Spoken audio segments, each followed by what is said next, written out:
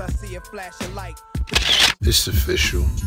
The return of Queen of the Ring versus the up-and-coming BullPen Battle League. It's going down. New York City. Now we know it's going to be an all-male versus female card.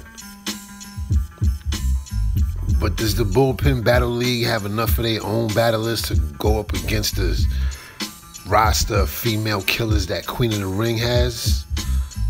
We barely know some of them dudes over there that BullPen is trying to put out on their own.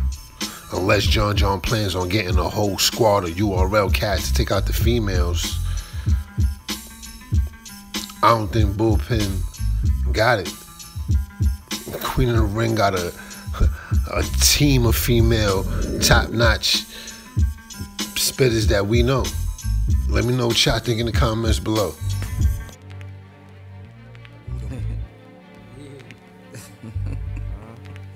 Right.